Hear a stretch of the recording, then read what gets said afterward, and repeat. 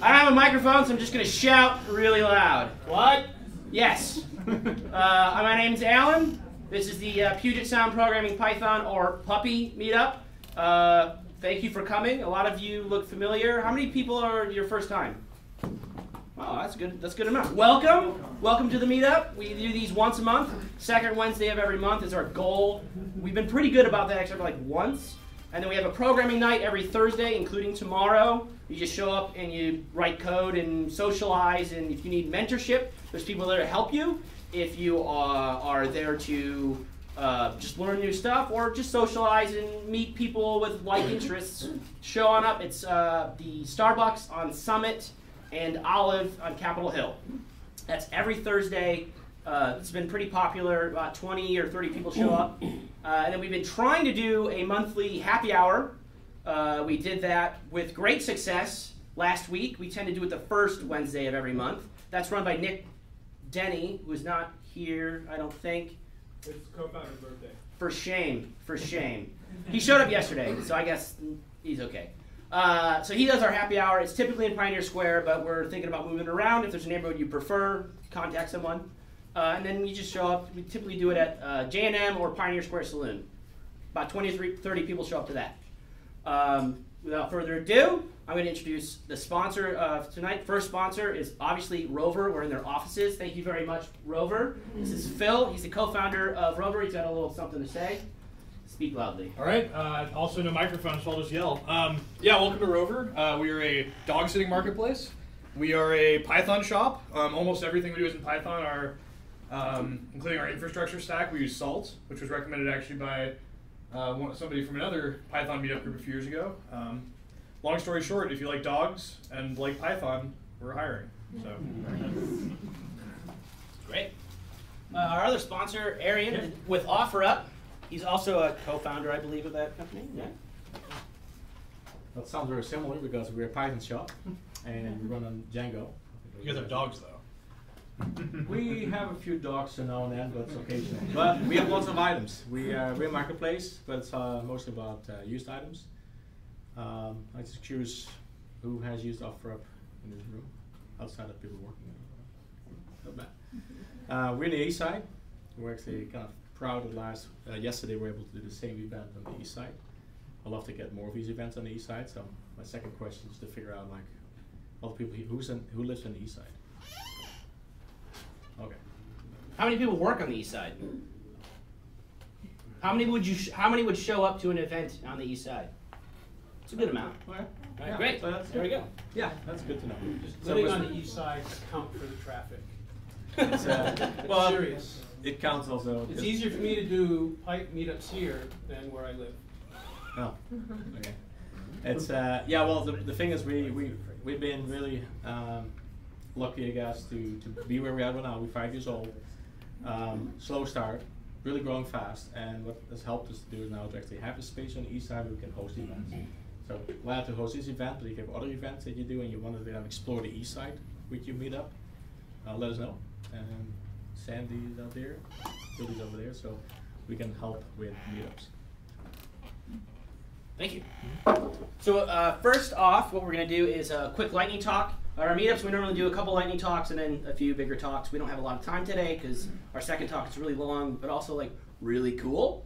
So less lightning talks. First and only lightning talk, Chris Taylor. Is that right? All right, come on up. He's going to talk about using Python as an educational tool. I'll let him do the rest.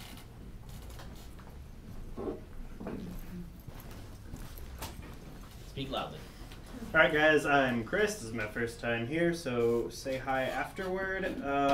So I was recommended here by the founder of an organization I volunteer at. I volunteer at Seattle Coder Dojo.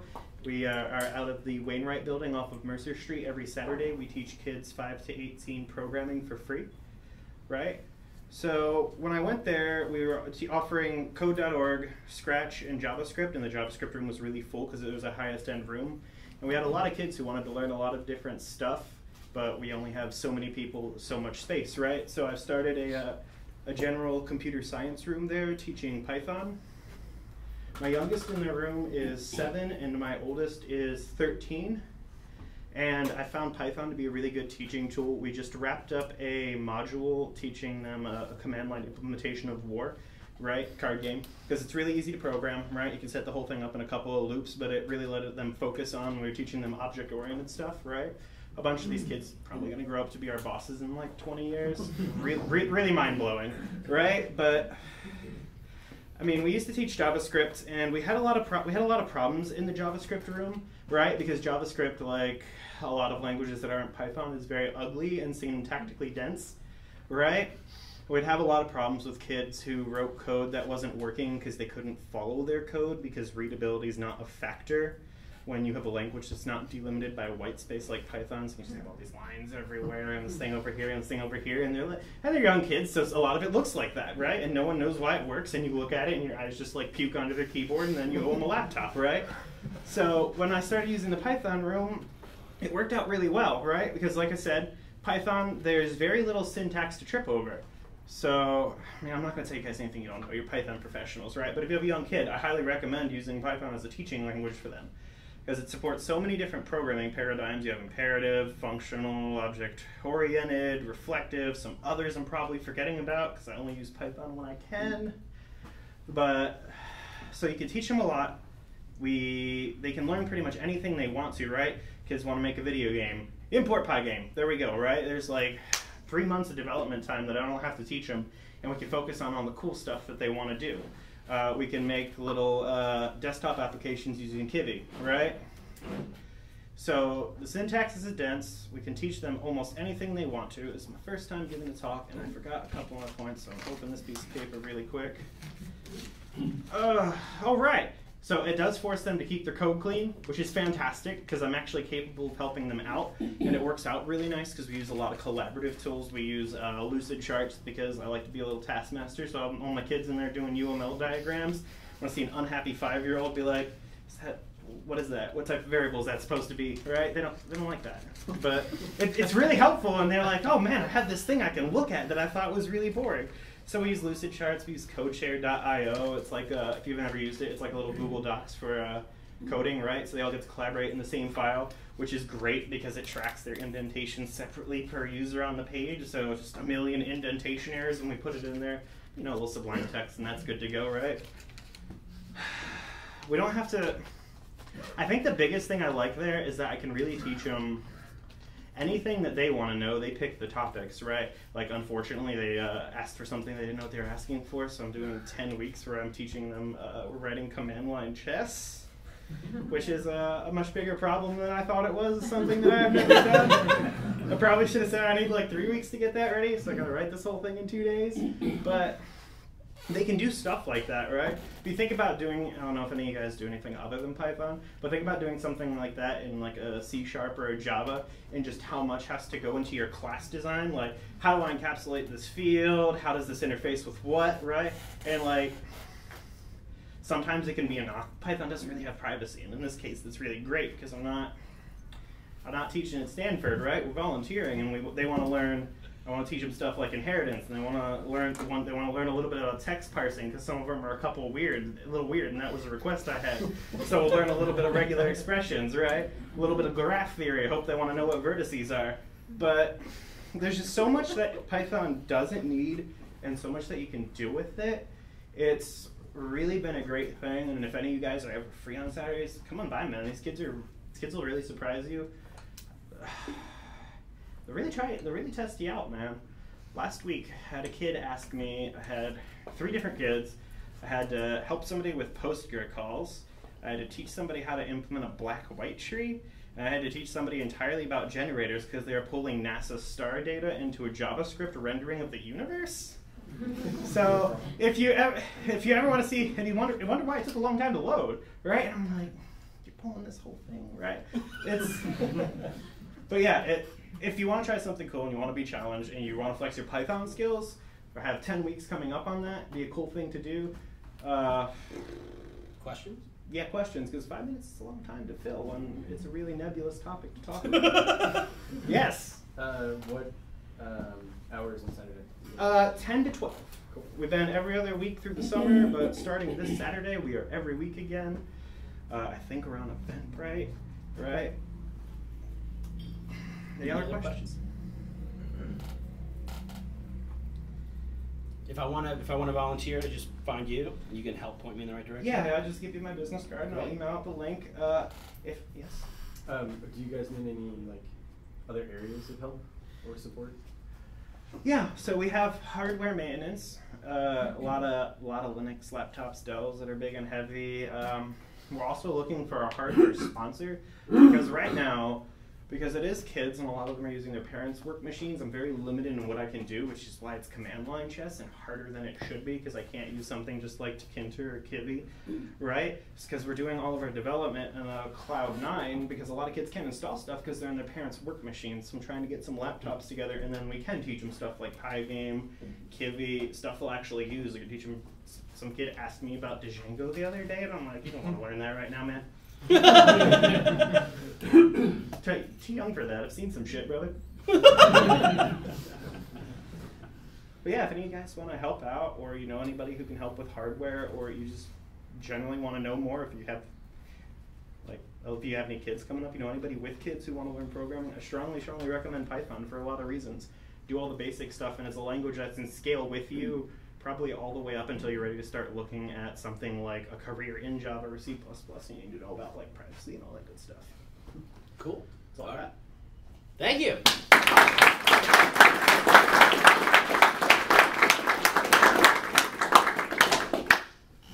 Next up is a pretty cool talk on a new API called Hug. Yeah, all right, cool. I can read, I swear.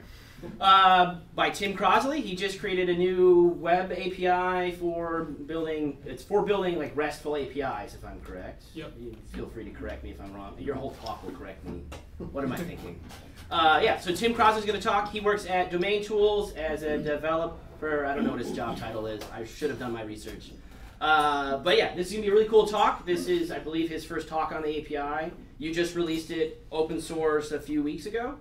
Yeah, about 3 weeks ago. About 3 weeks ago. I'm sure it's going to be in his slides. I apologize for being redundant. So yeah, without any further ado, Tim Crosley, please speak loudly. And turn your thing on. Thank you.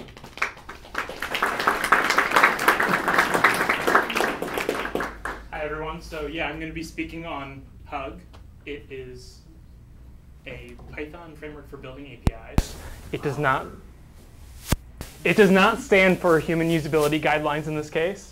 And that is not a drop bear. It's a friendly, cuddly koala. So why did I create a new framework? I'm sure everybody has seen this XKCD. There's a bunch of them out there. And obviously the solution is to create another one.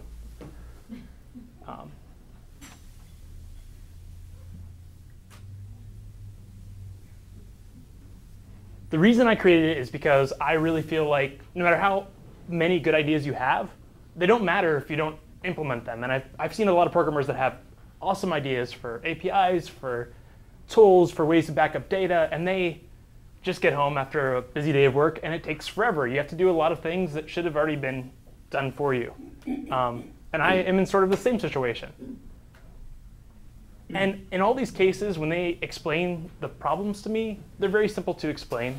They're very simple to create a spec for them. But actually creating them is way more difficult than it should be, considering how long we've been, as programmers, creating APIs, right? It shouldn't take a while when you get home to create a simple thing. So in my opinion, we are still at too low a level of abstraction. And I know a lot of people are sort of anti-abstraction. They think, oh, if you're closer to the hardware or you write stuff as low level as you can, you'll have better performance and it'll make up because you can scale in the future and all this stuff. But I simply do not believe that's true. I think you should be able to write stuff like English and it should work. And I think that's what Python as a language does. So to me, every web framework that's out there right now looks and smells like an onion. So what I mean by that is it has lots and lots of layers. I could use cake as an analogy, but that's too awesome. So I think that in the frameworks right now, independent of which one it is, you still have to do these things. You have to create sort of a Python API separate from your web framework code. that defines what you want to do. Let's say you wanted to create something to add two numbers. You'd create a sum method. It would take number 1 and number 2, and then you'd expose it. So then you would start thinking about how to take those arguments in, how to validate them, make sure they're integers. And then when you returned it, you would say, well, what do my clients want to read it in? So maybe they want to read it in JSON. Maybe they want to read it in, God forbid, SOAP, or whatever it is. You'd have to transform the data and send it off to them. And that's a lot of work if you're just doing something simple. Also, most Python web frameworks are unsurprisingly very slow. So you can see these are benchmarks that were done by a third party. And how many requests on average each framework can take. And you can see like Django and Flask are very slow in how many requests they can take. This isn't that big of a problem, in my opinion, because most likely your Python code itself is going to be the barrier. But it's still something to think about. And it's interesting that something that has such a high level of abstraction, as I'm about to show you, is way faster than other frameworks that are a much lower level of abstraction.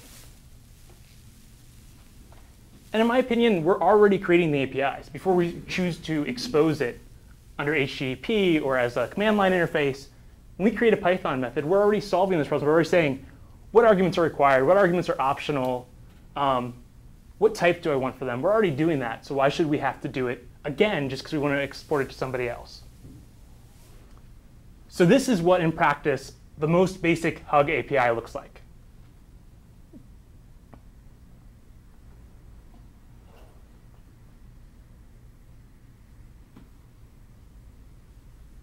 And now I'm going to run it. It self-documents how the usage of the API, and there's it being hit. So it literally was just adding a decorator to an existing Python function. The core building blocks of Hug are method decorators, like you just saw, type annotations, which are a Python 3 only feature that lets you describe what Python type each argument you're accepting takes. Input formats and output formats, both of those default to JSON. And for you provides automatic documentation and automatic version handling, which means in the future, if you need to create another version of your API, you can just specify the version on each individual function in your decorator, and it will automatically route to them, depending on version headers or URL, and automatically document them for your users in your automatically generated documentation. So the first thing I'm going to do with Hug, sort of demonstrate its usage, is build a to-do list that's available anywhere. So this is our spec, like if I was talking to my friend, what it would be. It's a list of tasks. They're persistent. Users can add to the list. They can remove from the list. And they can view the list. And they can do it from a web API if they want to. They'll need to be authenticated. And they can do it from the command line. So here would be a fairly simple Python API to do it. And then this is the same API with the Hug decorators to expose it. And already you can use this API with just that. But the problem is just that the list wouldn't be persistent. So to make it persistent, we're going to use hot Redis. And now it is stored on Redis as a persistent list. And then to authenticate a user in Hug, you just create, in this case, we're creating basic authentication. You just create your authentication method. And you say for each one of your decorators it requires it.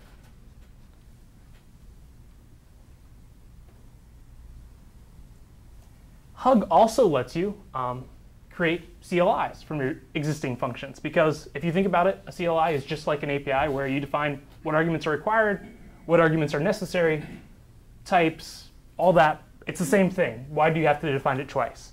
And all this, like your doc string there, ends up being the documentation for your command line interface. And so this will be the interface that our to-do list uses from the CLI.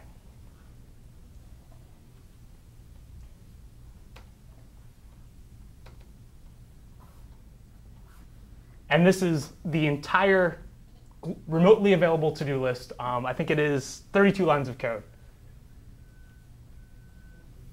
Hopefully everybody can see it. And I'll go ahead and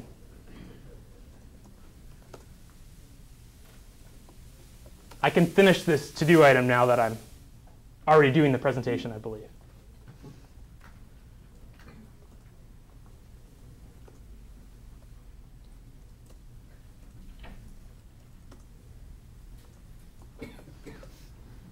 Cool.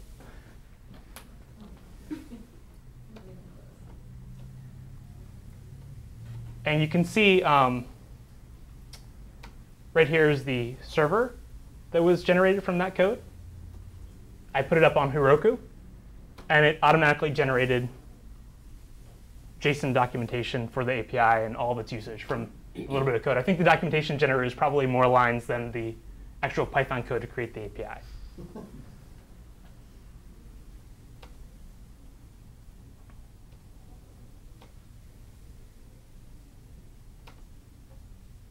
And you can pip install this if you want to try it out. All right, for the next thing we're going to do with Hug, implementing our own CI server. I'm not sure if anybody of you guys have used Travis. A few people, maybe. A lot of people see it as like a black box, as something super complicated. You would never implement it yourself. It's this big company that has probably invested way too much time in creating it. It is complicated, and a lot of it should be, but we're going to try to create our own. So the first thing we're going to do is just draw a pin, like the little badges you see that say success or failure, with Pello, which is the Python image library. And so we take a text, a background color, and a font color, and we draw the image to the left. And then to the right, we take any value, a Python value, and convert that into a image. So basically, if our function says it failed, it will be false, and if it says it's true, it will pass. Then we have code to grab repositories from GitHub, clone them locally into a temporary directory. And that's what this does.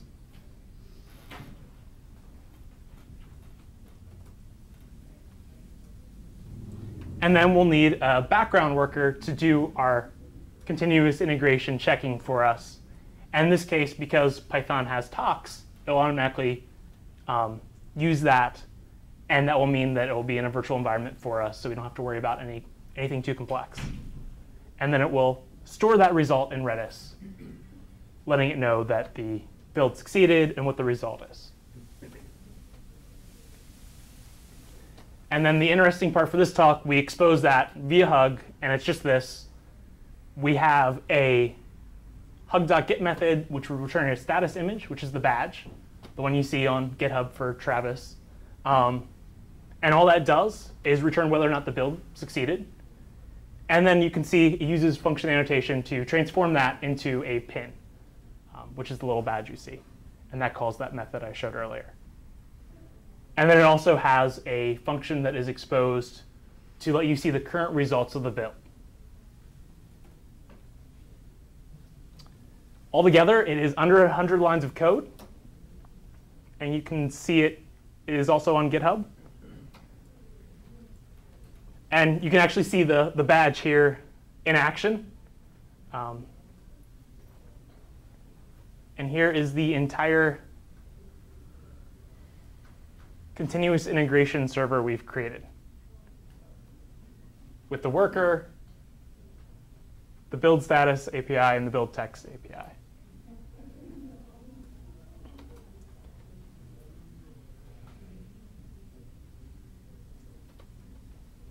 And just to show you what it would look like if it failed, here's this. And then, because our API shows us or stores the results of our build automatically, we can click on it.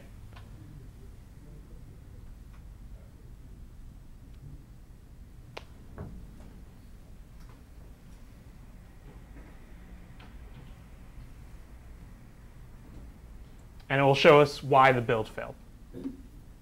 So all that with about 100 lines of Python.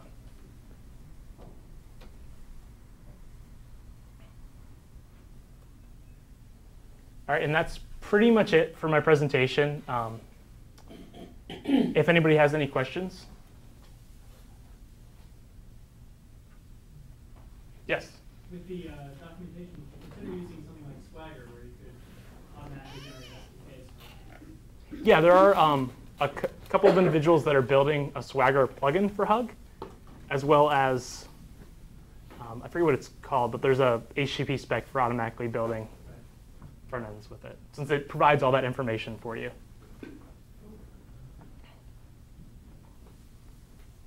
Anyone else? Why should I use this instead of DRF? What is it? Oh, Django REST framework? Sure. Because Django REST framework is really focused on how you can expose database models as an API, which is perfect if all you're ever trying to do is expose database models as an API. But if you're trying to do something like create a build service, that doesn't help you at all and really hinders you because now you're trying to create your continuous integration thing and put it into a model when it doesn't belong there. Any sort of calculation. So like if you're building a AI system and you're doing calculations to figure out what the user said on the server, it wouldn't really be logical to create a database model for that just so that you could provide an API. And that's really what Hug is trying to solve.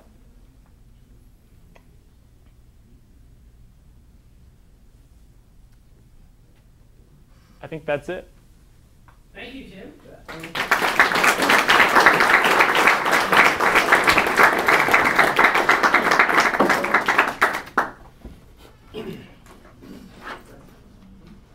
So next up, I have a quick announcement. We have one of our members, Brett. Come on up here, buddy. He is running a geoengineers meetup, and he's looking to get more people. Is anyone here interested in geo? Luke, you do some geo stuff, right? Sai, you do, yeah? Yes, So you're next? He's a member. Oh, Sai, all right, great. He's a Sai's a member and some other. So tell us a little bit about your meetup. Some other of our dear Pi brothers. So yeah, I'd like to introduce you to geoscience, geoengineering. I would also, because you guys are much bigger than we are, maybe you could join our meetup and maybe give us a ride or something. What's your first meetup about? The first meetup is about earthquakes, and we're journeying possibly down to the Hood River, and they have several a couple of UW professors, a couple of guys from the University of Oregon, and it's going to be really good. If you have any interest in geology, if you don't, come to me, and I'll try to spawn some. Maybe you could help me map out the temperatures, the subterranean temperatures, the in situ temperatures of the planet, because there's a lot of very interesting work going on these days. And Python's the game, you know. NumPy and SciPy, and we'll get you all pied. What day? Absolutely. So anyway, I don't have the meetup. Sorry. All right. So it's geoengineering. My name's Brett. I'm in this meetup, and I'm a co, and we have a meetup scheduled for early October. I think it's the 2nd of October, and I'd love to have you guys. You know, come help us. We're just starting. We only got like 20 people, 30 people, something. And we'd love to have a whole bunch of people, and we'll consider you guys sisters. Awesome. Absolutely. Thank you, Brett.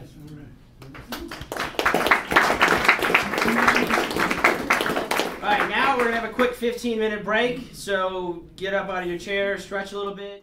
This talk has about a 5-minute musical intro. What I want you to do is listen to the music. Listen and to the structure of the music. This is a Baroque work written 400 years ago.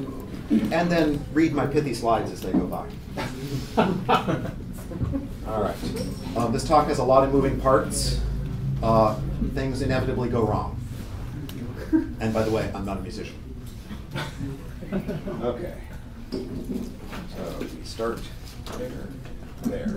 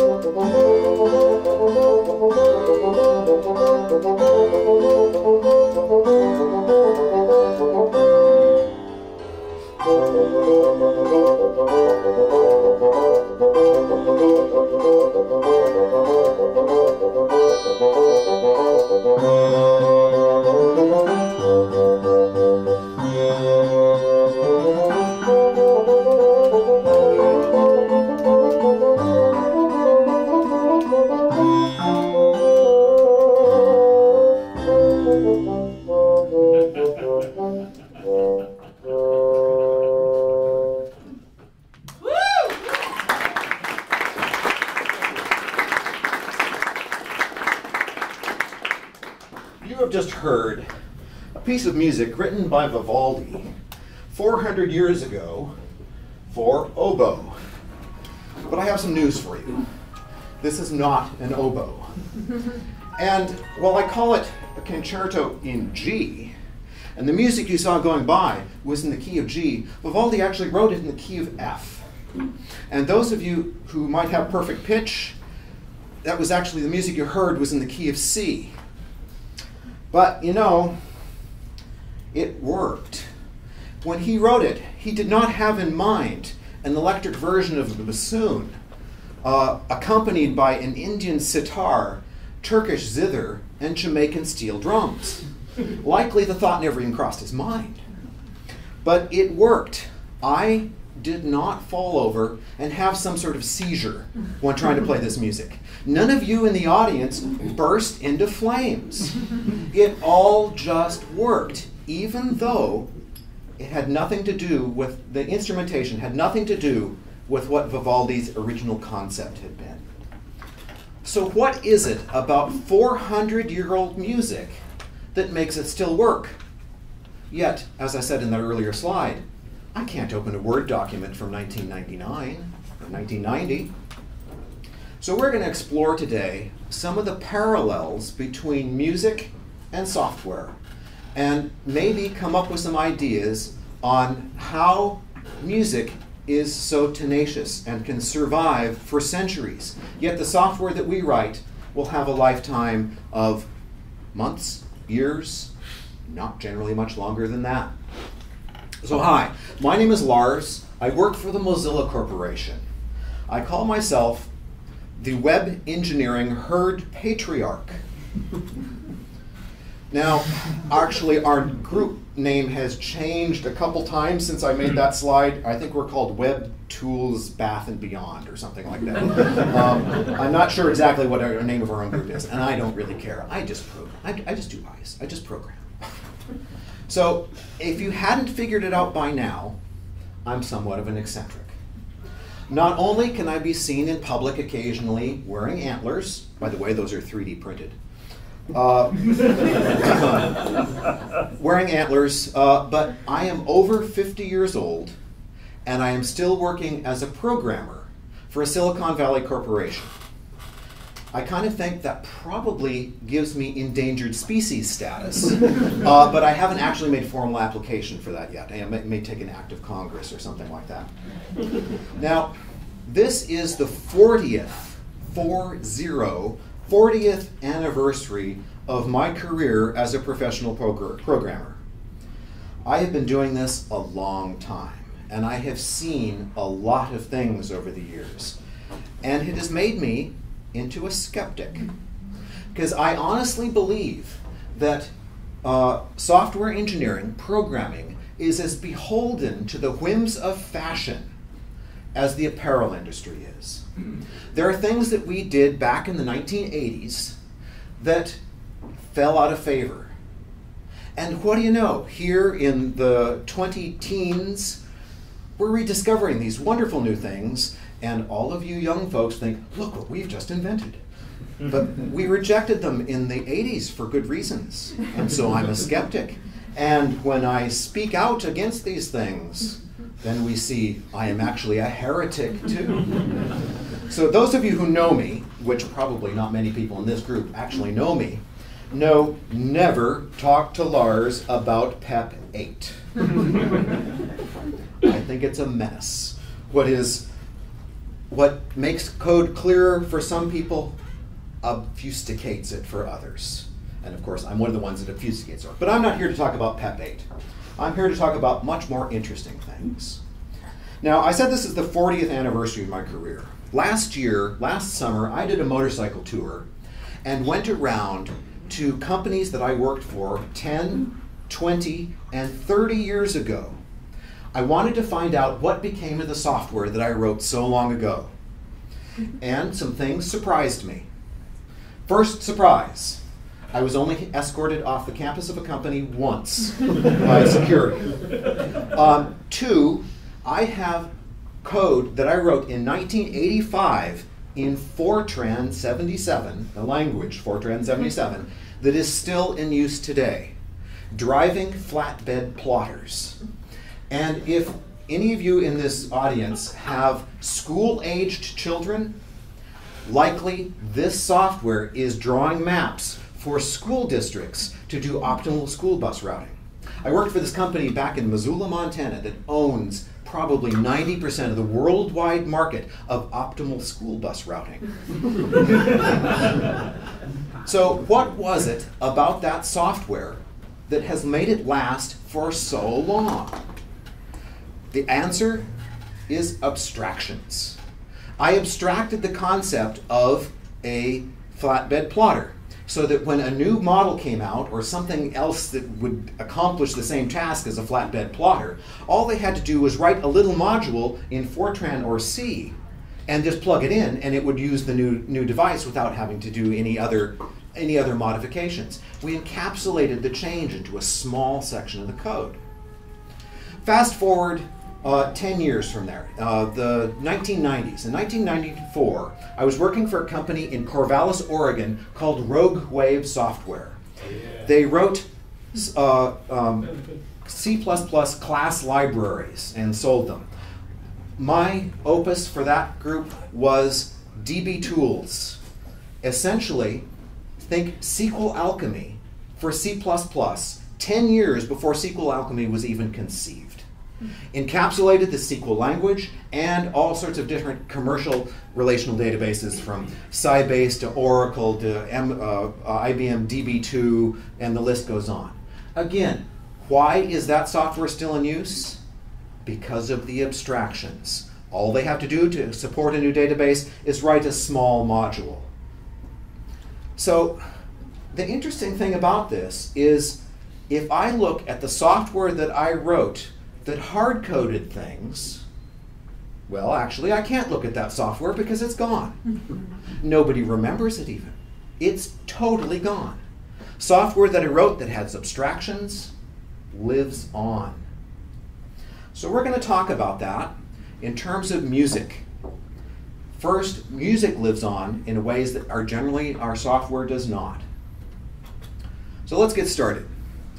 I've broken my talk here into movements, like a piece of music. And when you speak to a musician and tell them how fast something is to go, you speak to them in Italian. And so movement number 2, vivace. Vivace means very fast. This is going to go by extremely quickly. In fact, so quickly, this could actually be the last slide of my presentation, because this is the message that I want everyone to take to heart. An API should be independent of its implementation. Now think about that, and think of the code that you've written in the last 2 weeks while I offer you a musical metaphor.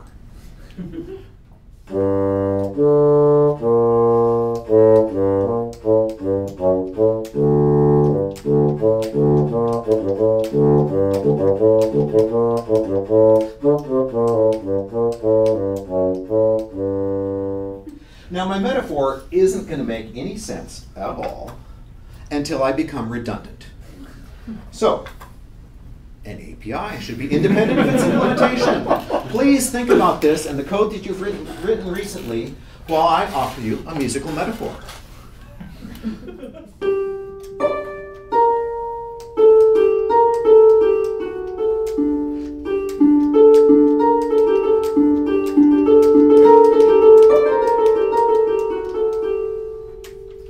Have I made my point? If I haven't made my point yet, it's going to get clearer and clearer. But before we can really get into this, we need to move on. And movement 3, allegro non troppo. Allegro meaning quickly, non troppo meaning but not too quickly. Now that's ambiguous. But there's a whole bunch of stuff in music that is ambiguous, and that gives it some flexibility. In software engineering, we hate ambiguity. But actually, if you look at the world, and as programmers, we're modeling things that are in the real world. Ambiguity is part of the real world. And if we ignore it, then we're perhaps doomed to make some more brittle software than we need to.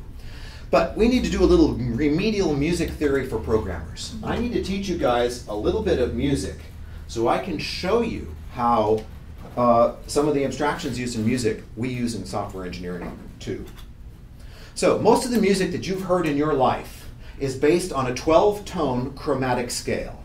Now, not all music is done like this. There's Eastern music and Western music. But if you just turn on the radio right here in Seattle right now, you're going to hear something that's based on a 12-tone chromatic scale. It goes like this, unless I screw it up. I'm sorry, I screwed it up. I played a major scale instead of chromatic. Oh, kick him out! Get a big hook. Drag that here.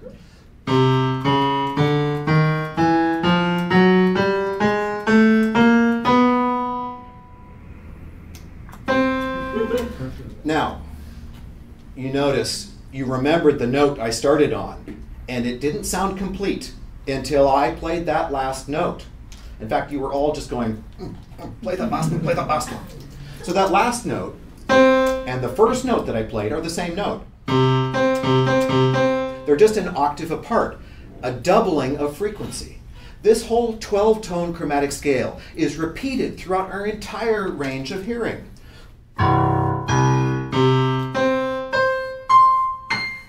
All of these notes repeat. Every one of them is a doubling. We divide this frequency range into 12 discrete steps. And if you think of the mathematics of that, there's something rather suspicious there. Powers of 2 divided by 12? Now, in different forms of music throughout history, people have discovered and rediscovered this 12-tone scale. For some reason, we as humans recognize this 12-tone, and it repeats in music from India, music, other derivations of music. So let's do some definitions. The unit of pitch in music is called the step. Of course, it's not a metric unit. It's pretty crazy. And we define it by saying what half of one of these things is. A half step. A half step is the change in pitch between any two contiguous notes on this chromatic scale. There's a half step between 3 and 4. There's a half step between 7 and 8. Consequently, if we look at every other note, we get a whole step. There's a whole step between 4 and 6, and a whole step between 9 and 11.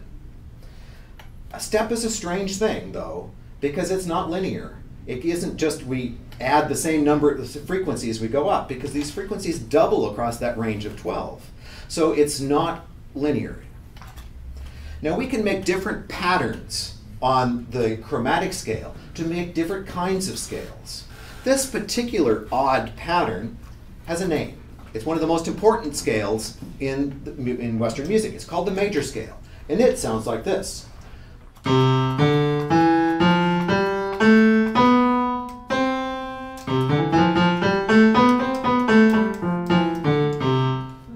Little screwed up there, but close enough. Now this looks like a piano keyboard. That's because the piano keyboard is based on the C major scale. I can't explain why these notes are named exactly the way they are, why we start at C instead of A, but somebody knows. We'll leave it at that. So if we go back and look at the chromatic scale, those black notes, they're really second-class citizens here in the scale. They don't get names of their own. They only get names that are relative to the notes they sit next to. In fact, this one here, this leftmost black note, if you look at it from the perspective of the C to the left, we consider it to be C sharp. That's C with a little hash sign. Sharp means up 1/2 step. If you look at it from the perspective of the D next to it, it's a D flat. The little b, lowercase b, means 1/2 step lower. So C sharp and D flat are actually the same note, same pitch. But that wasn't true through history. That's a modern invention. And I'll explain more about that in a little bit. How many of you people here remember, maybe sometime in the aughts, the DCSS, the encryption code for DVDs? This is kind of the same idea. This is the code for a major scale. We're lucky nobody tried to patent this recently. But this is a set of deltas in steps for which you can make a major scale. We can start on any note whatsoever in the chromatic scale and make a major scale out of it. Let's try it. Here's the note of D. We go up 1 step to an E, 1 step to an F sharp, half step to G, one to A, one to B, one to C sharp, and finally one half step back to D. You know, one of the strange things about this instrument, with a piano, when you hit a note, it speaks. With this, it's divided. I can hit a note and make it speak separately. It doesn't work very well for making piano noises. So anyway, the D major scale. I can start on any note I want and make a scale out of it. Here's F. G.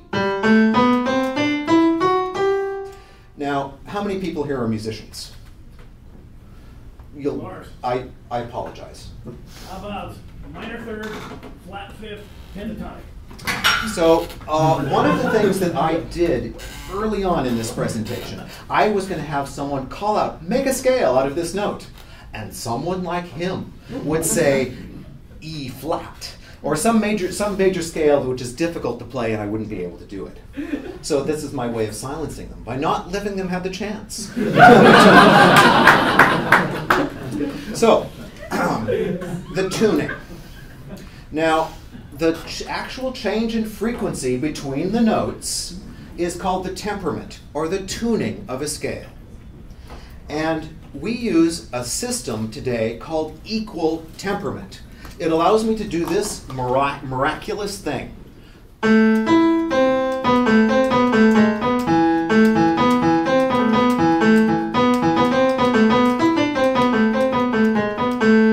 That's the beginning of Bach's fugue in G minor. Except I started on the note of A, so it's actually I played it in A minor. I could do the same thing that I do with a scale. Any piece of music can be reduced to a series of deltas in pitch, and you can start on any note you want. If you follow the same set of deltas, you'll get the same piece of music out. Here it is in F.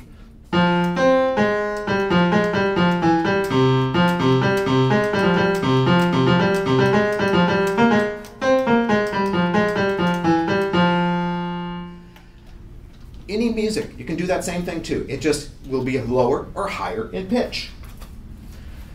500 years ago, though, instruments and instrument families were not tuned the same way. They had their own temperaments. And that had some dire effects on music. That meant that music playable on one instrument was not necessarily playable on another instrument in the same key that it was originally written. I'm going to prove that to you by changing my instrument here to have the tuning.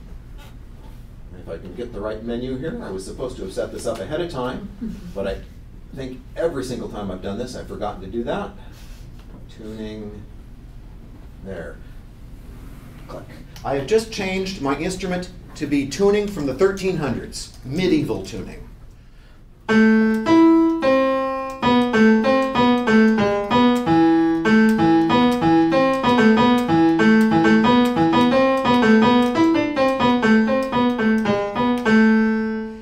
That sounded kind of weird.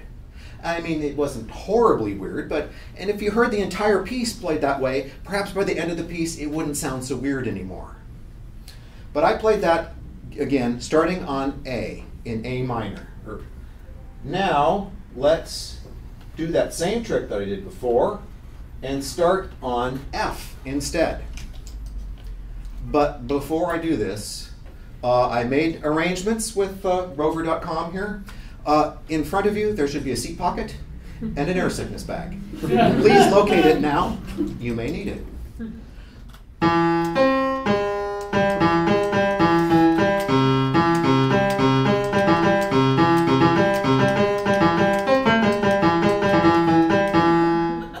I did not change the tuning of my instrument one bit. All I did was start on a different note.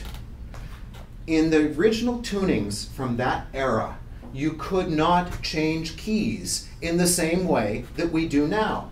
Why? Because C sharp and D flat back then were two different notes. Only in our modern tuning have they changed and unified into two notes. So how does our modern equal temperament actually work? Well, let's give you an example. Turn this back to equal temperament. bring up the equalizer, which of course appeared on the wrong screen. This is a frequency analyzer. My instrument is now just playing sine waves using equal temperament.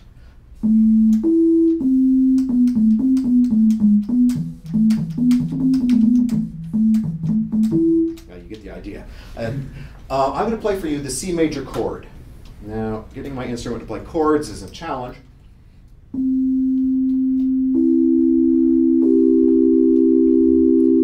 you hear a wobble in that? Wah, wah, wah, wah, wah, wah. You can actually see it there on the screen. That's out of tune. But I assure you, according to equal temperament, this is perfectly in tune. Let's go back to medieval. The change is subtle, but you see the wobble is slowed down significantly.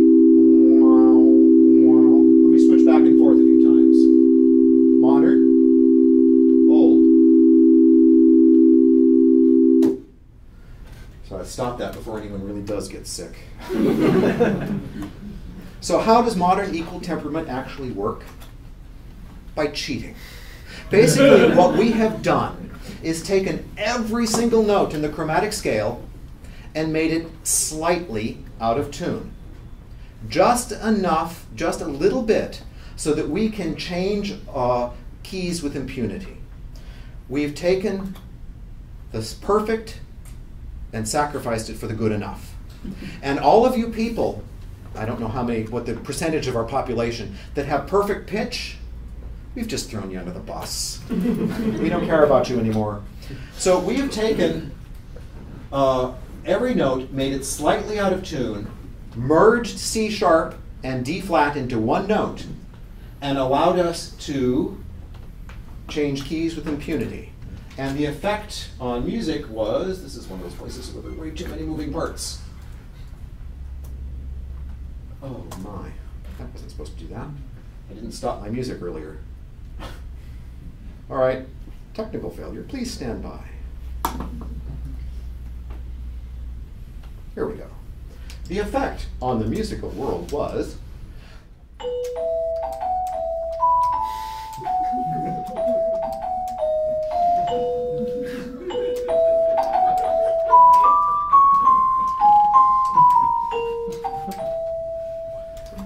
Did you notice those red notes as they were going? Stop.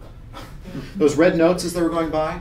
Every one of those red notes is not in the key that this piece was written in. When John Williams wrote this piece, he wrote it in the key of E flat. But every one of those notes is not, I'm sorry, the key of E. Every one of those notes that's in red is not in that key. And every time one of those red notes played, you had an emotional reaction. You couldn't help it. Because when you change keys in a piece of music, something happens in the human brain and you get an emotional response. So we were able to, by changing keys, we opened up a whole new emotional aspect of music. People think of Baroque music and you think of it as rather dispassionate. Well, maybe not dispassionate, but lacking some, it seems mechanical. Even if we look at the eras of music, after we started doing equal temperament or different types of temperament that allowed us to change keys, even the names of the eras of music changed. We went from Baroque, which is complicated and mechanical, into the era of classical and romantic music. So, whoops. Reason number one, why 400-year-old music still works today. Compromising on tuning standards decouples the scales from the instruments that played them. We no longer have instruments that are, well, we have them, but we no longer have to use instruments that are dedicated to certain scales.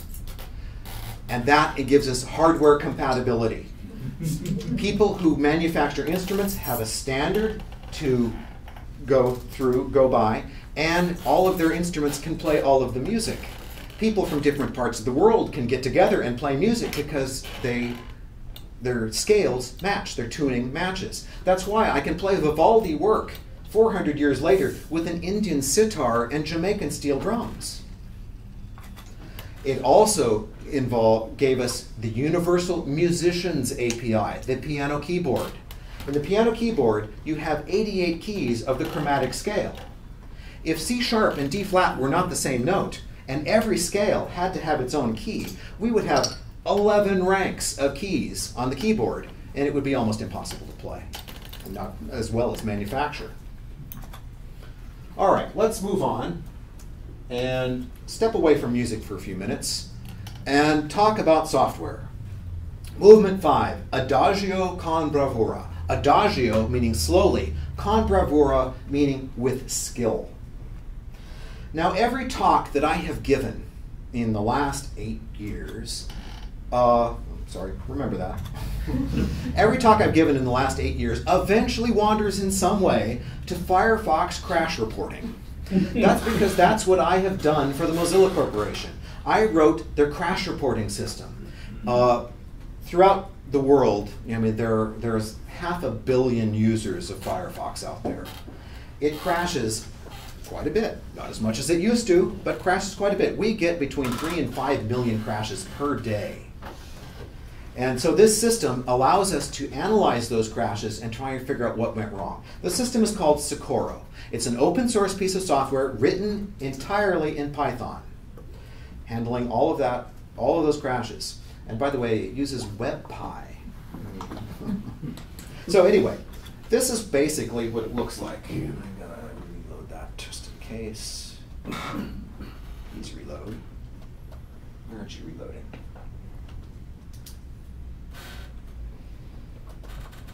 Well, we'll find out if it actually can do the right thing. So anyway, this is a block diagram of the Socorro system. And I'm going to show you exactly how a crash moves through this system. The Firefox logo in the middle left represents a user of Firefox. And the lower one is someone looking at our crash reporting system. I'm going to make Firefox crash and show you the process of how it flows through the system. So, crash. It sends this packet of data through our Apache Nginx mod WSGI, saves this into a local file system. These processes called crash movers take that, bifurcate it, and save it into RabbitMQ and to Amazon S3.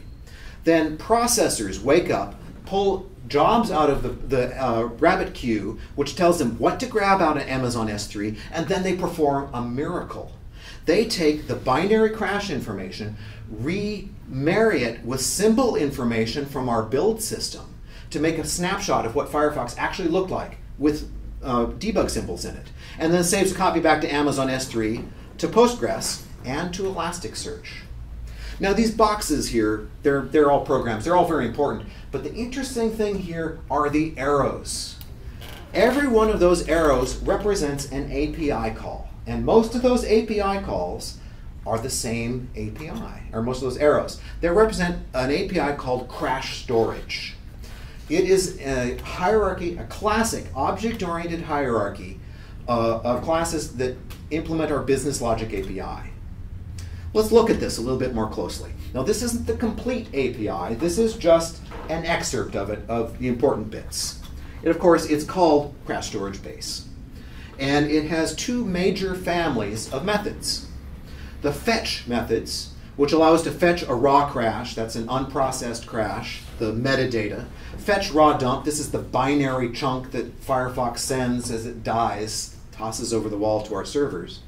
And fetch the processed crash, that's that information that's been remarried with symbols.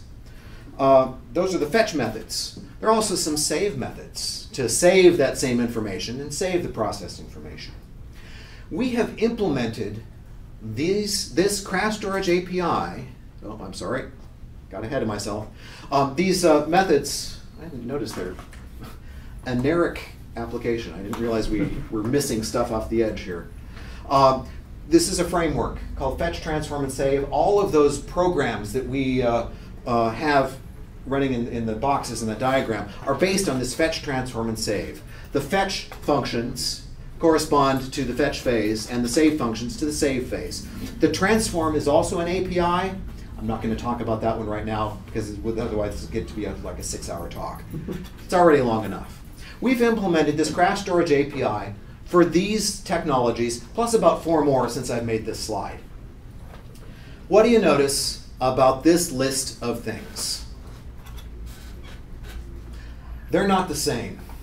And in fact, they even have different agenda. Some of them are storage systems, some are queues, some are just protocols. How many people are familiar with HBase? HBase is a data store, a NoSQL data store built on top of Hadoop, the MapReduce engine, the open source version of Google's Bigtable. RabbitMQ, it's a queuing system. File system, it's just a way of organizing stuff on a hard drive. Elasticsearch, another big parallel system for doing search and analytics, probably written in Java. And then there's Postgres, a fine, upstanding transactional relational database. Structured data, structured transactional queries. Amazon S3, the antithesis of structured data. Put anything into a bucket and grab it out by its ID. And HTTP is just a protocol. So how in the world can you make one API do all of these things? By embracing ambiguity. This is Socorro's chromatic scale. By making an API that allows for some dissonance, that is okay that we don't treat all of these things the same. Under the covers, when we have Postgres and we tell it to commit or roll back a transaction, you know, we're doing the same thing to HBase, which has no idea what commit and rollback mean.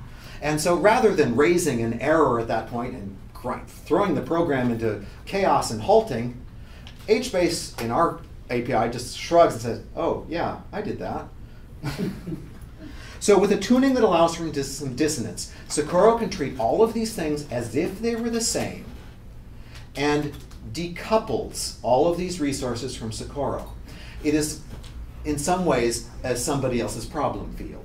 We have gone and given the system integrators the problem of deciding what is acceptable for failure and what is not. So it also gives us the opportunity to make some meta crash storage systems, things that aren't necessarily dedicated to any sort of actual storage system. This particular one that you see right here is called a multi-crash store, and it has the same API, but it's just a Python collection. It is an ordered list of other crash storage systems. So we could put one of these things in. In fact, you saw one of these things in the crash mover that saved to RabbitMQ and to Amazon S3, and in the processor, which saved to Amazon S3, Postgres, and Elasticsearch. It has the same API. I'm only showing you the save process method here because I don't want to fill out the whole screen. It accepts a process crash and then iterates over its collection of other crash storage systems, passing the same process crash into each one. Now, there are all sorts of amazing things that you can do with this. Think of a crash storage system that has 2 crash storage parts to it. If the first one fails, it goes to the fallback system, or a whole hierarchy of fallback systems. Or you can write filters using this kind of a system. So let's write a program. Let's write the crash mover program right now. So here we import each of those items in, by the way, fine Pep 8 style. We import each one of those things. Now there's a problem. With just this much code, we've got a problem. Back at the beginning of my talk, remember that I said everything that I wrote that hard-coded anything is gone, forgotten, never to be seen again? What have we just done here? We hard-coded 3 crash storage systems. So how in the world do you decouple your resources from the source code itself? Overloading, but you still end up having to write them down in your source code. I don't want to write this down in my source code at all. I want that part to go away. Late binding. Late binding is exactly it. How many people have heard of dependency injection? Excellent. Dependency injection is runtime binding. It's generally considered to, and most of the places I've ever heard of this being done is in Java. Oh, sorry. But you know, Python does it really, really well, and it does it really cheaply. You know, you think of Java dependency injection, and you immediately think of a 6 megabyte XML file, and it's you know, it makes me run away screaming. But Python gives you the import method. It is just like the import statement, except you can pass it a string, and it will import whatever you tell it to import and return to you an object that's just the same first class style of object that the import statement had given you. So in this particular case, I'm grabbing the first argument off the command line, and if the user had typed this in, I'm going to get that imported right then and there at runtime. So I don't have to make the decision in my source code of what classes we're going to load. So let's wrap that import method in a little bit more complicated method to tear these things apart and actually instantiate the object for us. Now that's quite a bit of code. Oh, looks terrible with it side cut off like that. That's a def statement, not an F statement. So it accepts a class as a string. That's that dotted path set. And then it takes that dotted string and breaks it up into little pieces on the dot. And then it loads the package and modules, imports them, and then searches through that hierarchy of packages that you just imported for the class, finds it, and then instantiating it, passing it configuration that you passed in from the original function up at the top. Now this is a really powerful idea, because it allows me to do this. We take our fetch, transform, save framework, and let's say we're going to grab the first item off the command line and send it to dynamic load. The user types in this class, the file system class. We dynamically load it, and boom, our fetch, transform, save has a file system as its top end, its input side. Then we can get one of these multi-crash stores for our save end, like that, and then get the second and third items from the command line, RabbitMQ and Amazon S3.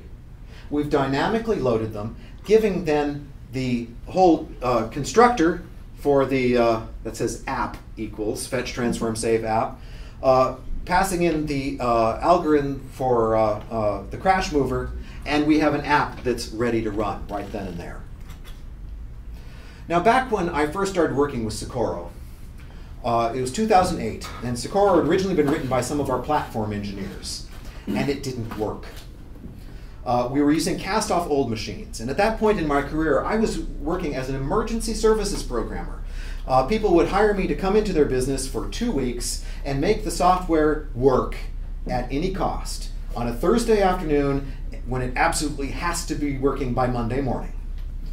And I got really good at emergency programming. It wasn't pretty, but I could make software work. Mozilla hired me because Socorro didn't work, and we were 3 weeks away from Firefox 3 being released. So I took this system, our poor Postgres server was terribly overloaded. It had been cast off from some other machine, other department. And so I bifurcated it and made it so it would save only a sampling of our data and put the rest of it back into our file system. Now this implies that it's a very modular system at this point, and it wasn't very modular. There were a lot of hard-coded things. So that got us going for Firefox 3. But then the time 3.5 came out, we needed to do something else because it just wasn't keeping up. We had a new metrics department at that point, and they were hot on this Java technology called Hadoop and HBase.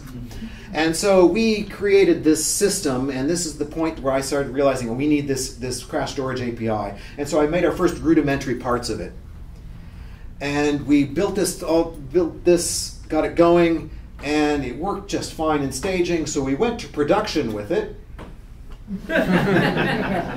And Hadoop at that point was not very stable. It was difficult to maintain. And this was another example of perhaps job security?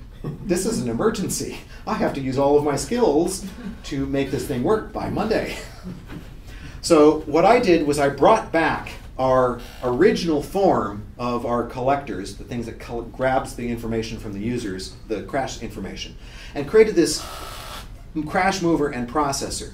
We're using Postgres. If you think about data flowing from top to bottom here, we read off the file system and move them into HBase. Postgres here we're using as a queuing system. How many DBAs in here? 1 DBA in the back. What happens when you have a queuing table in a relational database? DBAs get very sad. But we limped along with a queuing table in Postgres for 3 years. Whoops, I went. We go too far. So at this point, the crash storage API had matured.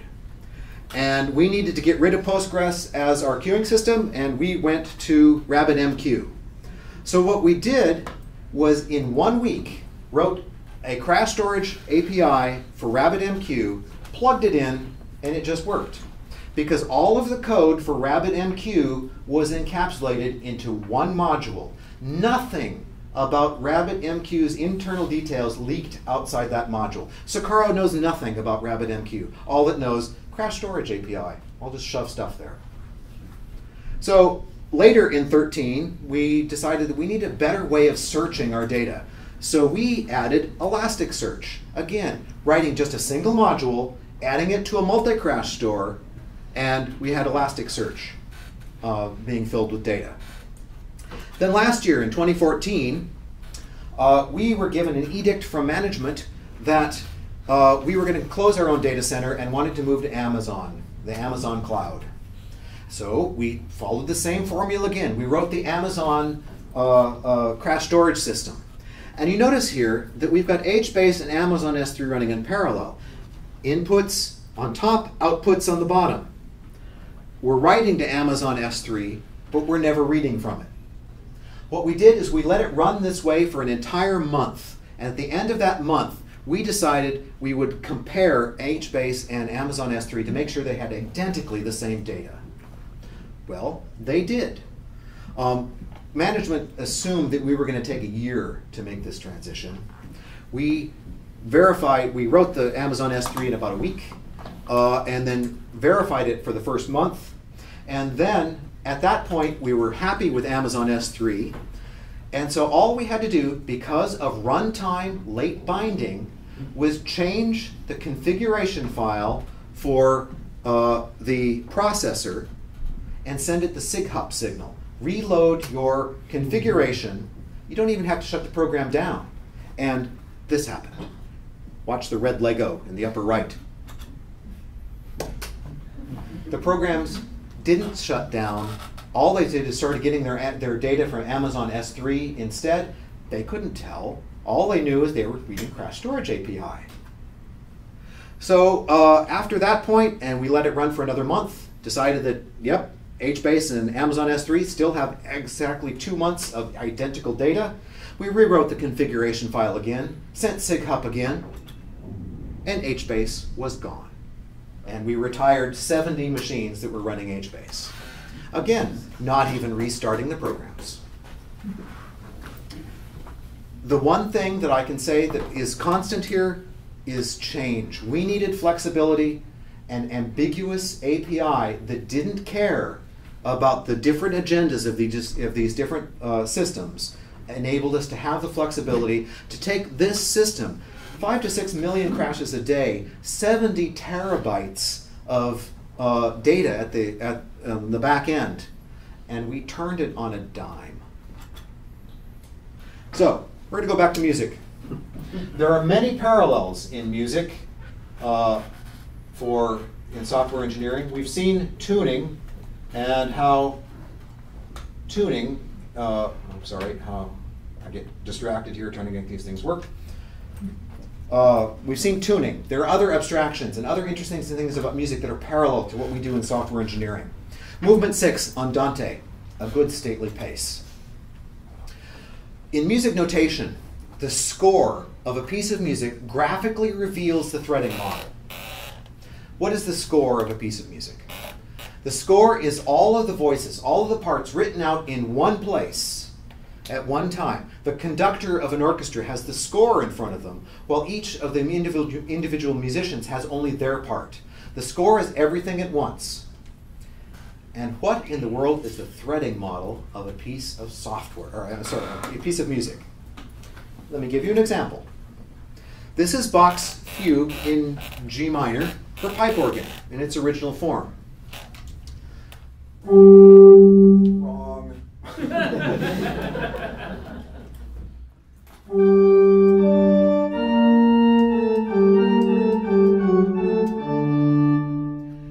The organist, you note these things are in groups of 3 lines.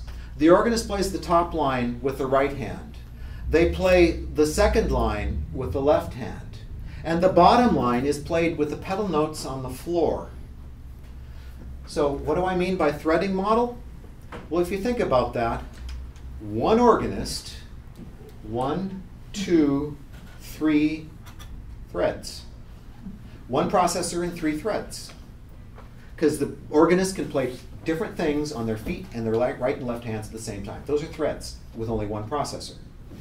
Now, just like in software, if we want to change the threading model, we refactor. In music, it's called rearranging. We can make a quartet of this, 4 processors and 1 thread each, a quartet of flutes. Flutes inherently play 1 note at a time, so they're only 1 thread. We can take this further. 5 trumpets, 6 clarinets, or go all out and make an entire chamber orchestra work of this piece. 21 processors with 1 thread each, 22 if you count the conductor. The one thing to note, though, about music, and it's a little bit different with software, as you add processors to music, you don't get through it any faster. So Johann Sebastian Bach was a master of multi-process, multi-threaded music composition. Know this piece?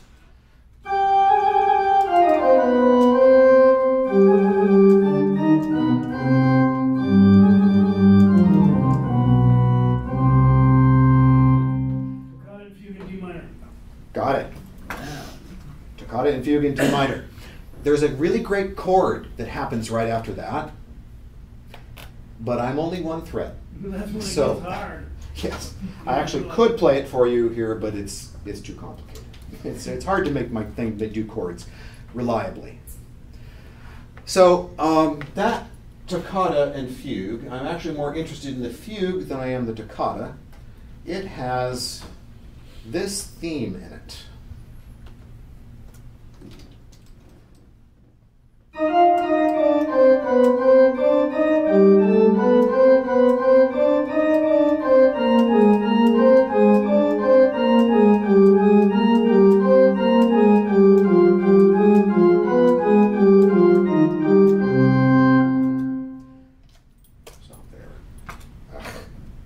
Gave away the punchline. I pressed the wrong button. I pressed down there instead of up here. So at the same time that theme is going on, this theme's going on.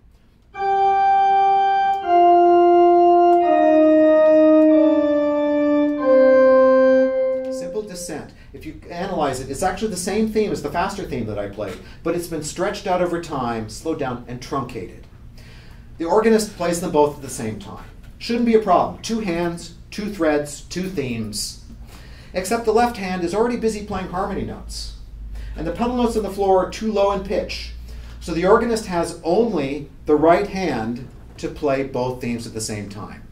Bach makes it easier by taking the slow theme and breaking it up into little pieces.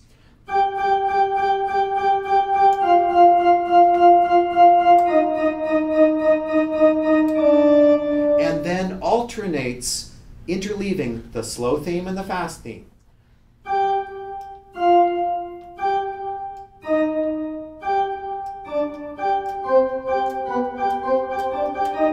Now that top note, I played A, we'll have to play A 22 times before it even goes on to its second note. Now the musical effect of this is really kind of wonderful. It makes it possible for the organist to play it, and it makes a nightmare for any woodwind musician who wants to try and play this. That's a challenge, of course. When I first started practicing this, I'm going to play it for you. It's 96 notes in less than 19 seconds. And I have to move up to 9 fingers at a time between notes. It's really a nightmare. I screw it up frequently in front of people, which is embarrassing. So if I try and play this and I screw it up, you will suddenly hear this.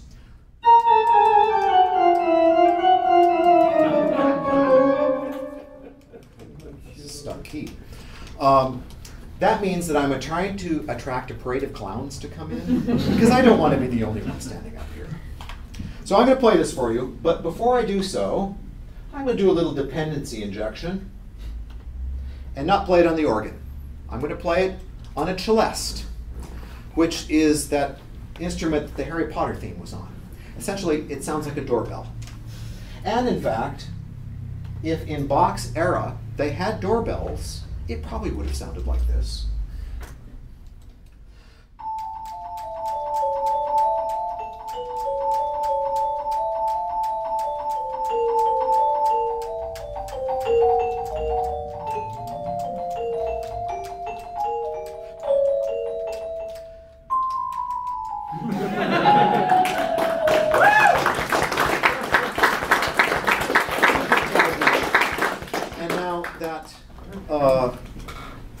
Punchline that I inadvertently gave away. What did you just hear an audio interpretation of in software engineering, especially in Python these days? Think twisted library. Asynchronous programming? Asynchronous programming. Cooperative multitasking done within a single thread in a single process. Who knew that we didn't invent this in the 21st century? The Baroque composers, in fact, way back in medieval times, they were doing this, alternating notes to get 2 themes played at the same time. It's old technology. Everything that we do was invented by someone else many, many years ago. So reason number 2, why 400-year-old music still works today. The source code is available. And it's readily refactorable. How many rock groups in the 60s, 70s, and 80s based their music off classical music?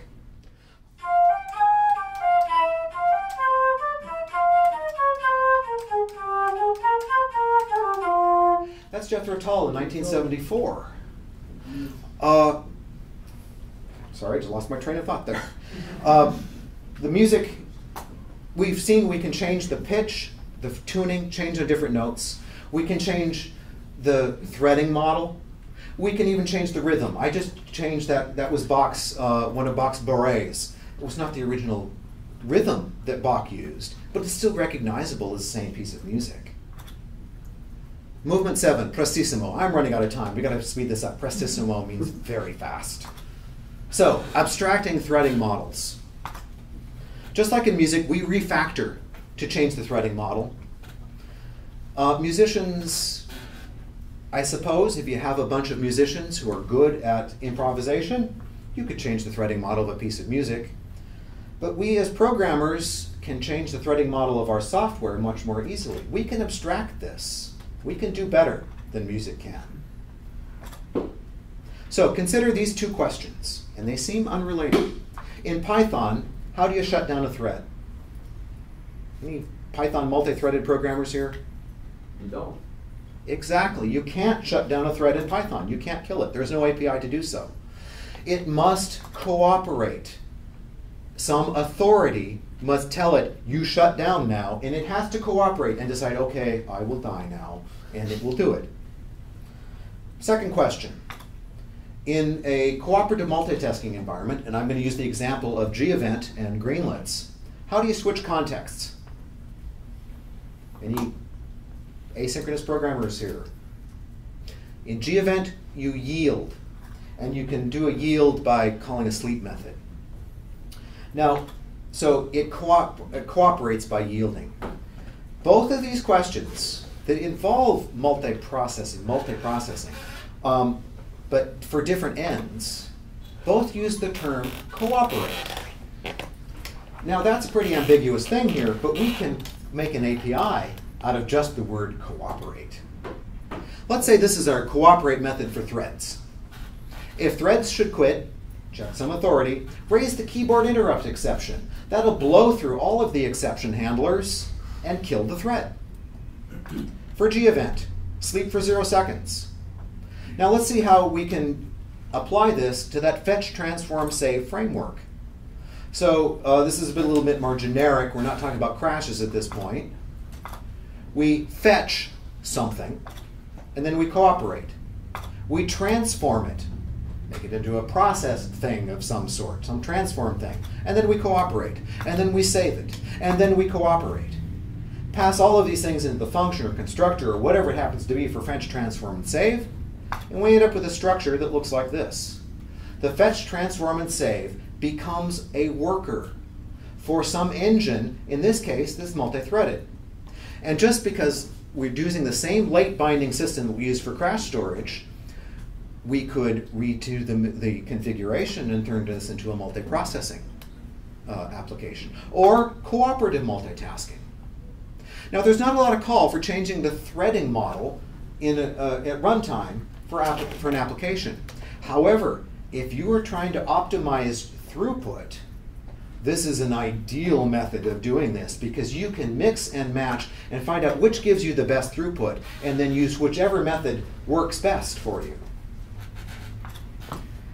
Okay, let's engage a little hyperbole here as we get toward the end of this. Decouple all the things, everything.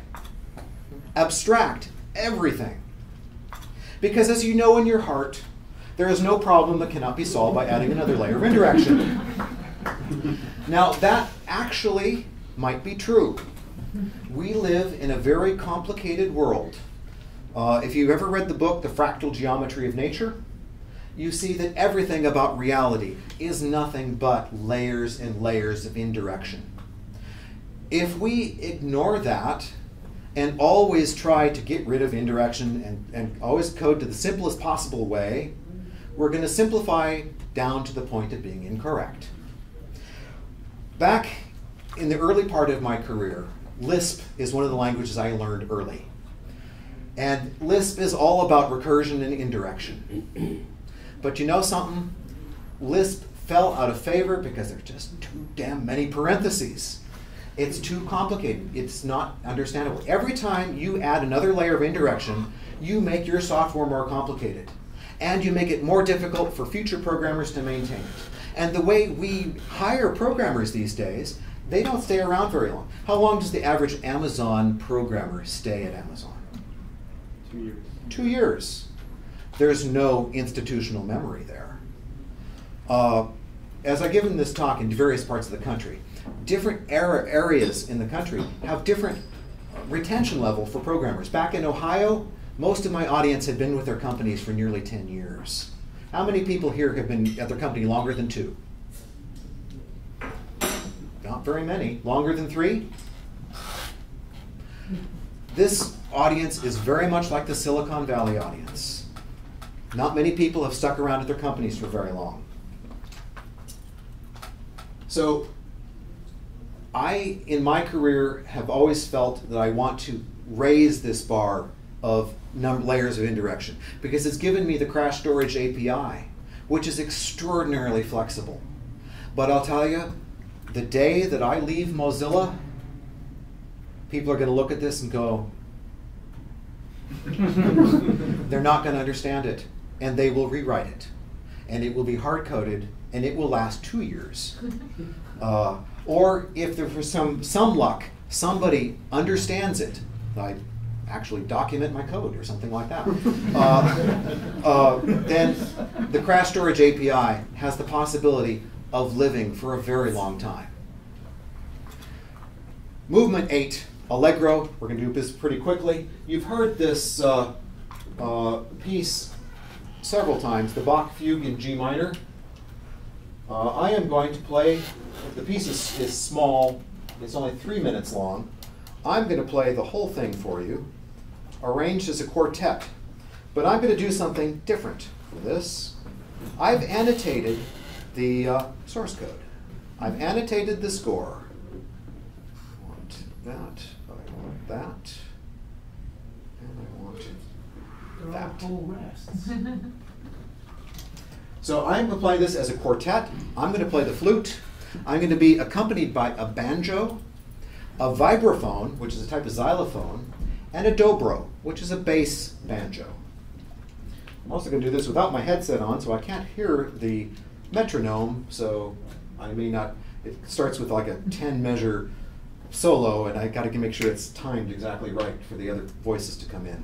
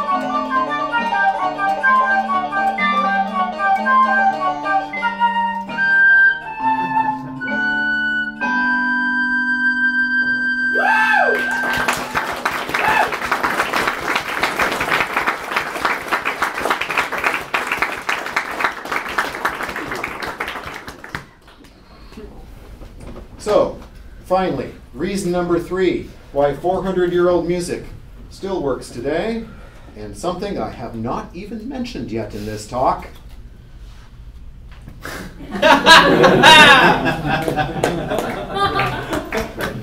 Element 9 coda. Questions? Comments? Anyone want to express some indignation? Yes? Could you clarify how you mean your API is ambiguous?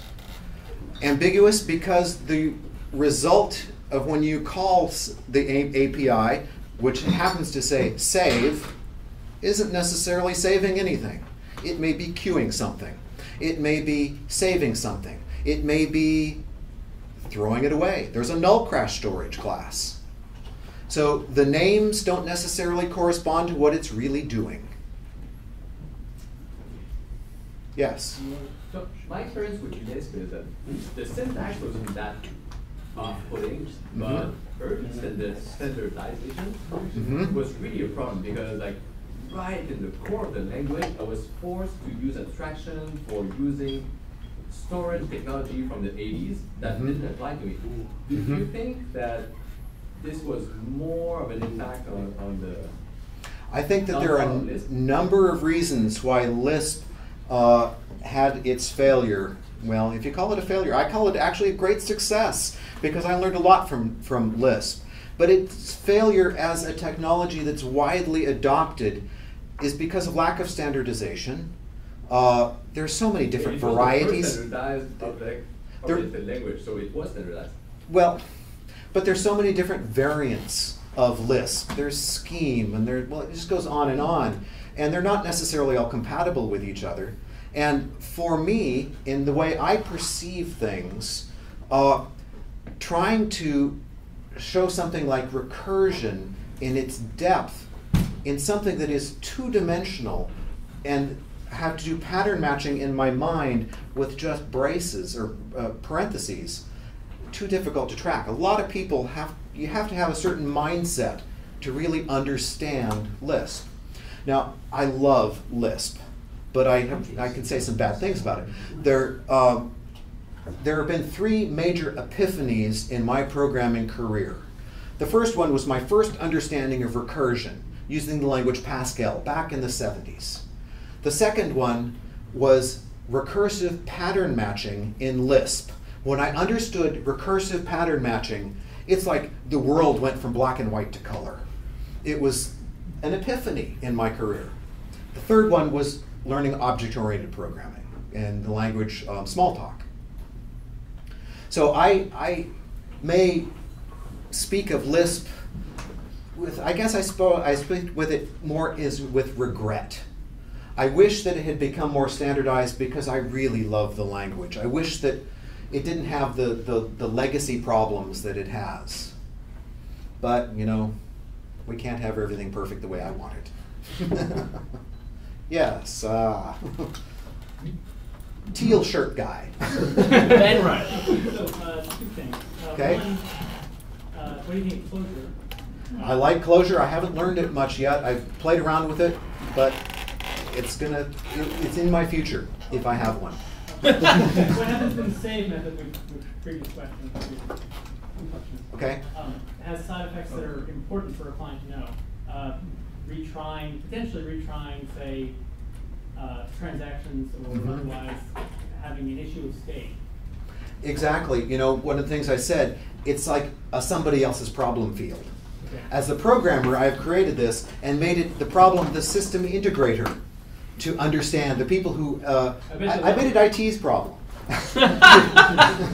To put these things together, assemble the Legos in the right way so that it doesn't create something that's an infinite loop in configuration. Yes? I guess my question, Lars, is so, I mean, I like Firefox. I have for a very long time. You know, particularly they came out with first debugging tools. They were the best. But when you're talking about all this multi-threading, can't you, you know, for example, now Chrome has, of course, the reputation that when one page goes down, it doesn't take out the port. Why is that still a problem with Firefox? We had an initiative about 4 years ago to make process per thread or per tab. Thread per, Yeah, a process per tab rather than a thread per tab, which is what we basically have right now. I think it's finally going to get released sometime in the next couple months, actually, because we've had to, in Socorro, retool to accept multiple types of crashes now from the different processes. We're getting it. It's taken us a while to get there. Do you know which number? Not off the top of my head. I'd have to look it up. I think the dev edition has one process for you to do a creative trial. Yes. So first part of the comment, this was an awesome talk. I don't think I've smiled from year to year. A Great, thank you. My entire life, or you can say Wow. 85% of the whole talk. And forgive me for asking, but what is your deal with PuPPy? Absolutely. Bring it on. Yeah. And you don't have to answer, but you probably. I'm going to answer. Back in the early 1980s, I worked for a company called Diversified Computing in East Glacier, Montana. Wrote school record software for Indian reservations. It was run by a man named Bill Sipes, who was one of the original people on the APL language team. And he had this paper from IBM from the early 70s that talked about code reviews and style standards. And they found that style standards made their code buggier, because when people reviewed the code, they would find a style violation, low-hanging fruit, and say, oh, style violation, here's your code back, fix it, rather than actually understanding what the code did. They found that if the code is in a form that is unfamiliar to the person doing the review, they actually had to sit down and study the code in order to understand it. And that's when they started finding the bugs. If everything looks the same, you start to just kind of gloss over things. It looks the same, it looks the same. Now, you probably have found in your lives that people have different skill levels. People's minds work differently. In the last couple of years, I have discovered that my mind works very differently from most people that I know. I have what is called a synesthesia. I see colors in code. This first came to light for me in a Lisp class, an artificial intelligence class in graduate school. The professor had this thing on at the time, an overhead projector, handwritten. And I was doodling on my desk or something like that, not paying attention.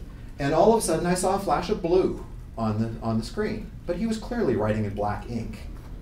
And I stopped the professor and said, wait a minute, there's a problem in your code. And he said, no, I've been using the same code for 10 years. And the rest of the students in the seminar class probably rolled their eyes and said, oh, there goes Lars again. And I couldn't tell him what the problem was, and I wasn't going to say it was blue. And so I just kind of let it drop, and the professor moved on.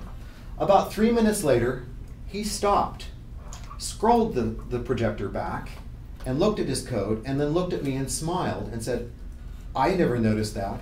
Nobody has ever noticed that in 10 years. For me, I can see problems in code by detecting there's some sort of bluish cast to it. For me, PEP 8 makes all the code blue. It blinds me. It literally blinds me to finding errors in code. I can't explain how or why. I can't explain what this blue thing is or how it works. But I know it does work.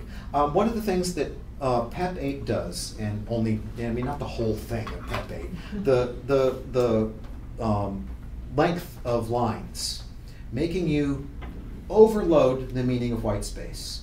White space in Python is syntactically significant.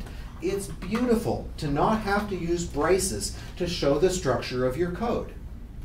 But the moment you start having continuation lines, all of a sudden you've overloaded the meaning of white space, and it, for my mind and for me, it obfuscates the structure.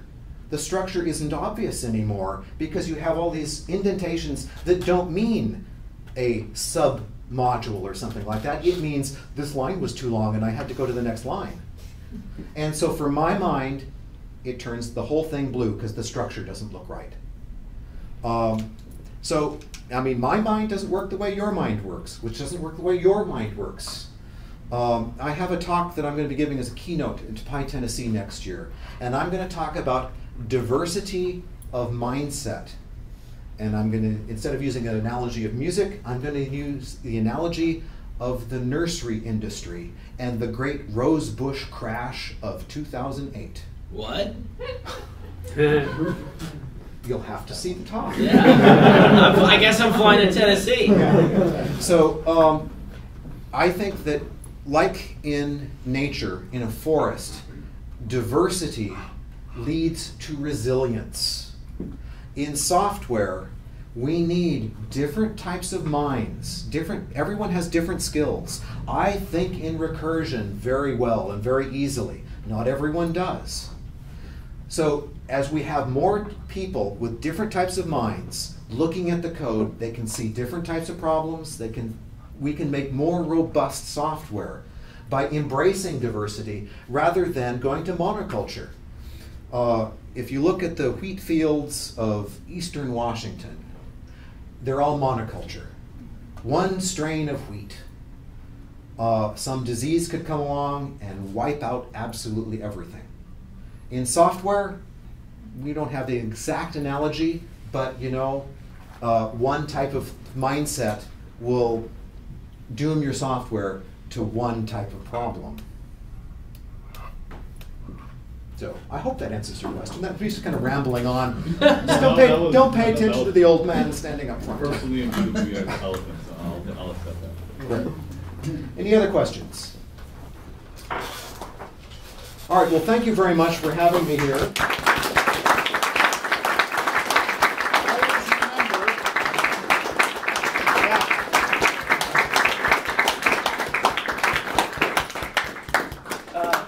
Lars has a few other talks, so I think everybody would be very welcome in bringing him back, right? Yeah. By the way, I'm 2 Braids on Twitter. There we go. I was going to say that, but he's got it taken care of course. And it's a very relaxed activity with nice pictures of puppies. Yeah. Wow, that was an amazing talk. I mean, for me, that, like I already said it, guaranteed best talk of the year. I don't think you let me down. Thank you. That was fantastic. We are going to be going to the whiskey bar after. If you guys are up for a little bit of an after party. Whiskey bar, that's where we headed. Is that the mod whiskey bar? No, it's just the whiskey bar. Sorry. So I'm going to be heading some people out there. Ben Riley, raise your hand. He's going to be going to the whiskey bar if you want to follow him. Mike Delaney, I'm pretty sure, is going to the whiskey bar. Lars breakdown and transport kit. Yes, I've got about a half hour worth of breakdown and reorganization. If anyone's willing to help this guy. Please eat banh mi. Yeah. There's a bunch of banh mi left. If you guys want to take some home, feel free to take some home. If you just want to eat some before you leave, that's fine. We have too much banh mi. I'm not taking that all home. No way. Offerup, thank you for the food. Rover, thank you for the space.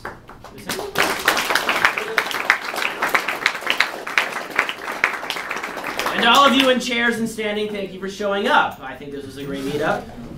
Hopefully you all enjoyed it as well. It was my favorite one in a long time. No offense to anyone else who's talked to the other ones.